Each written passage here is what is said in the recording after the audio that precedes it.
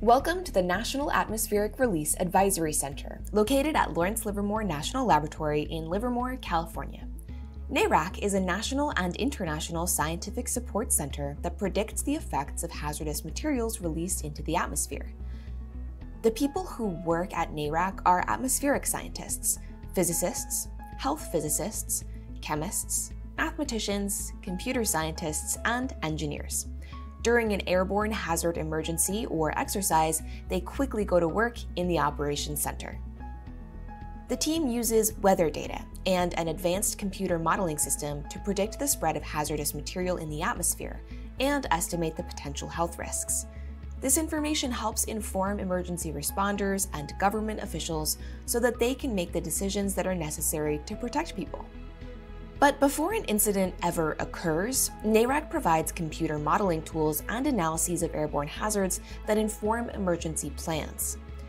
In addition to advanced models, the center also develops simpler emergency response plume modeling tools for users outside of the center to run themselves. These tools provide fast, initial predictions during an emergency and are used for emergency planning before an incident. The center was the brainchild of visionaries at Lawrence Livermore National Laboratory and the Department of Energy, or the DOE, who in the 1970s recognized that there was a need to understand and predict the movement and health impacts of airborne hazards.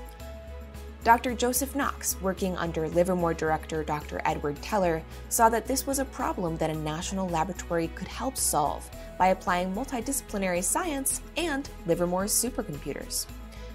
Dr. Knox and other founders were the first ones in the world to take on the very difficult task of creating operational systems that could provide predictions of airborne hazards. These systems incorporated research on complex terrain, three-dimensional wind, and airborne plume dispersion computer models, along with current weather databases and models of human response to radiation dose. The near real-time model predictions of airborne hazards, along with field measurements, could be used to guide emergency decisions, such as whether people should shelter or evacuate in order to help protect their health and safety. Then, in 1979, when the 3 Mile Island nuclear power plant accident occurred in Pennsylvania, LLNL received a telephone call from DOE headquarters asking, could the center help, and how soon? The center became operational and worked around the clock for a 2-week period with the same sacrifice and discipline found in other teams that dedicate themselves to emergency response. Using a newly developed computer modeling system, Livermore scientists generated maps that were used to guide DOE field and aerial measurement teams and to help state and federal officials in determining the impacts from the radiological material potentially released from the plant. Since then, the center has maintained and improved its operational capabilities, has continuously trained and prepared for emergencies, and has stood ready at any moment to respond to an incident. NARAC capabilities continued to advance throughout the 1980s.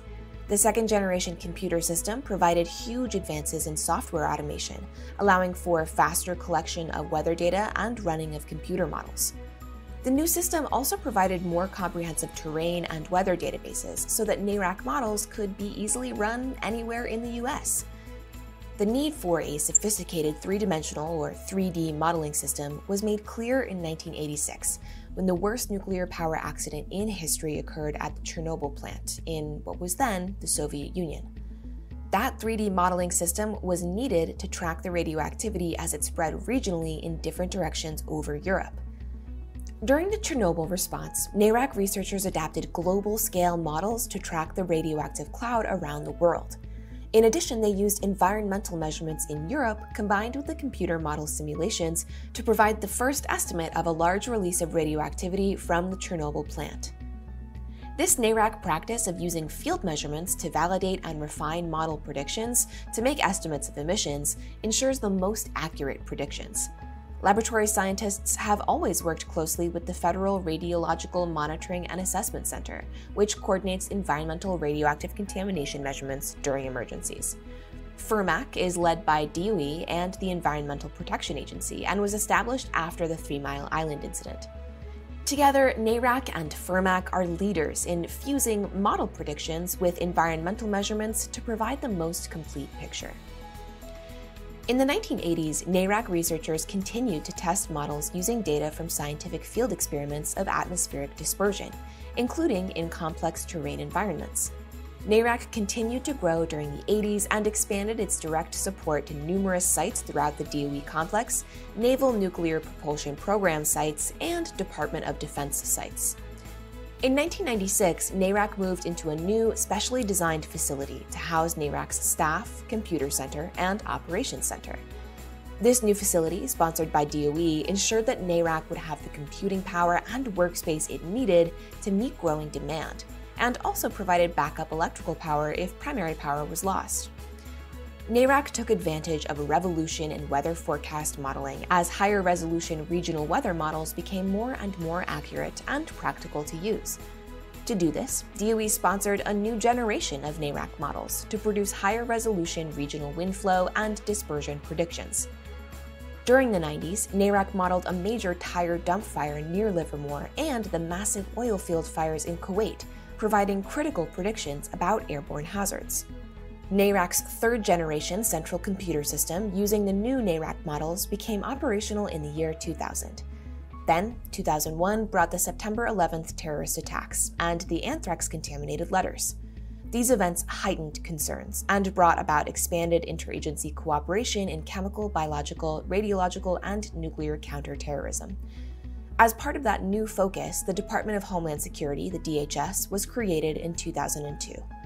Large national counterterrorism exercises, such as the Top Officials 2 exercise involving a hypothetical radiological dispersal device in Seattle, showed a need for improved coordination of plume modeling between federal agencies. DHS led the creation of the Interagency Modeling and Atmospheric Assessment Center, or IMAC, which was established in 2004 to meet that need. DOE and NARAC were designated as the primary provider of radiological and nuclear plume modeling capabilities for IMAC. As it had done since its inception, the center continued to provide detailed pre-incident analyses of the potential airborne impacts from different terrorist and accident scenarios. These analyses were used to help the nation, as well as individual facilities, develop emergency plans and prepare for threats. New web-based software tools provided much easier access to NARAC modeling tools and products and facilitated an explosion in the use of NARAC. The web also provided a method to quickly distribute NARAC, FIRMAC, and IMAC products through NARAC-hosted web tools. These easy-to-use tools led to dramatic growth in the use of NARAC throughout the DOE complex, nationwide, and internationally. On March 11, 2011, DOE activated NARAC after the earthquake and tsunami in Japan resulted in severe damage to the Fukushima Daiichi nuclear power plant. The center operated 24 hours per day, 7 days a week for many weeks, providing hundreds of predictions about radiation levels near the site, nearby communities, the rest of Japan, and internationally. NARAC researchers were not only producing a record number of predictions, they were also producing many different types of predictions. NARAC was called to provide analyses of possible worst-case releases of radioactivity from the plant, analyses of past and current releases, and hour-by-hour forecasts of atmospheric plume positions for possible new releases. These predictions were used to help guide government decisions on actions that might be needed to protect emergency responders and the public, including U.S. citizens in Japan. This simulation shows the airborne plume as red particles after they are emitted from the damaged plant, located in the center of the map. Most of the time, winds were blowing the plume out over the ocean, but at one point the winds shifted dramatically onshore. This was a critical time period when the plant released radioactivity that contaminated areas in Japan. Increased contamination occurred in areas where precipitation scavenging removed radioactive particles from the air and onto the ground. NARAC scientists predicted this contamination, which was also shown by measurements. Because plant conditions and emissions were unmeasured and unknown, DOE and the government of Japan used environmental measurements combined with model predictions to provide the only way to estimate the amount of radioactivity emitted from the plant. The center was also asked to predict the very low levels of radioactivity that were transported across the Pacific. In this animation, the different color particles represent airborne radioactivity emitted on different days. It shows the effect of the complex weather patterns.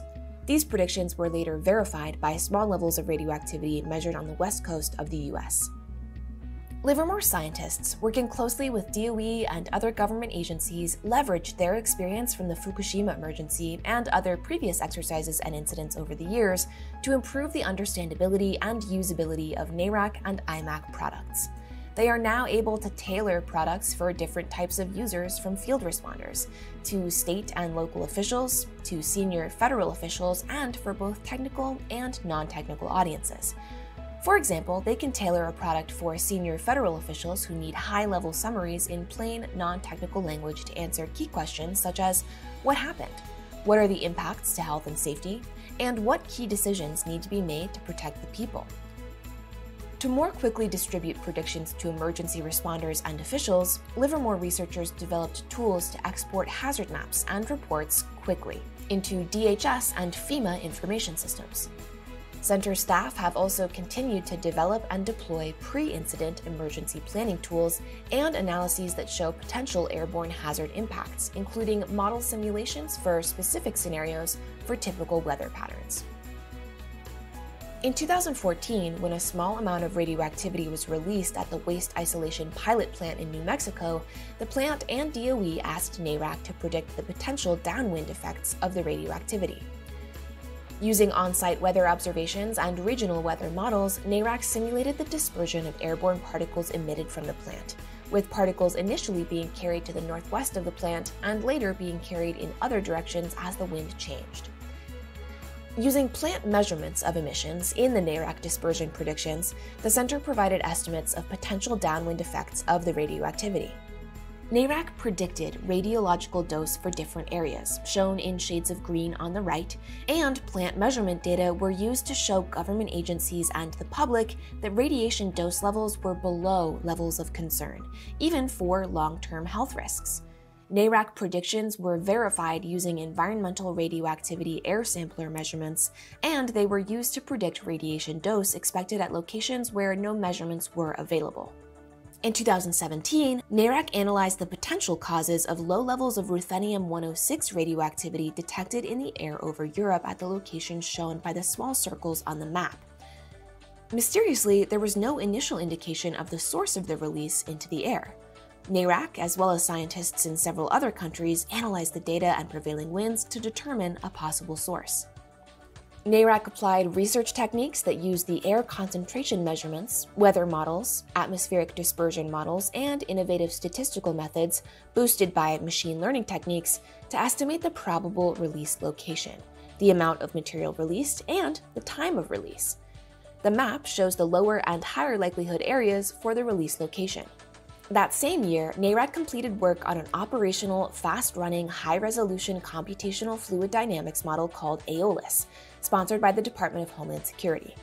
This model is capable of simulating the details of dispersion and deposition of hazardous materials around buildings much more quickly than previous models of this type.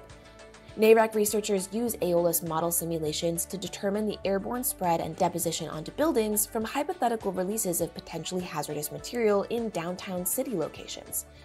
AOLIS was also used to analyze potential low levels of contamination around buildings at the Department of Energy's Hanford site to help ensure safe operations there. Today, researchers continue to improve NARAC computer models, software tools, and operational capabilities. Updated models can be used to make more accurate predictions because they use more fundamental physics and higher resolution simulations. NARAC scientists are also conducting research on next-generation nuclear detonation cloud rise, rainout, and fallout models, shown in the animation here. In other research, scientists are now able to simulate atmospheric flows from regional down to local scales simultaneously because of improvements in computer power and atmospheric modeling methods. The leftmost image shows a regional area of the south-central US where weather is being simulated. At the same time, higher and higher resolution simulations are done, including the rightmost, highest resolution simulation that includes the details of flow around buildings, which is significantly influenced by weather in the larger areas. Scientists are validating the new computer models using historical and new field experiments. Additionally, researchers are incorporating uncertainty quantification and probabilistic and ensemble methods in weather and plume model simulations to be able to predict the range of possible outcomes. NARAC staff are also developing an improved 4th-generation operational central computer system with modern software technologies. This will enable use of the increasingly large volumes of geographical, meteorological, and field measurement data, and use of future advances in computer models. Looking back at what NARAC's visionary founders started, we can see what a monumental task it was, and how over more than 4 decades, their vision was fulfilled and expanded upon by some very talented teams of people. This was done with focus on both operational emergency response and related research. This work was made possible by strong partnerships with operational and research organizations in the US and around the world. Tomorrow, NARAC will continue to build on its original vision. In the future, we expect to use higher performance exascale computing.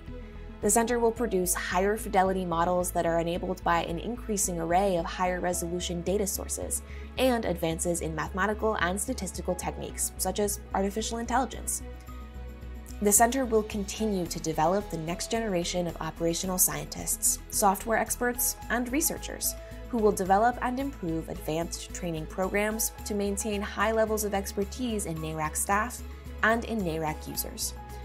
The center will continue striving to provide the best possible support to our users, sponsors, and partners, and to help protect people by providing accurate and easily usable predictions of hazards. Thank you very much for listening to our story. You can find additional information on our website at narac.llnl.gov.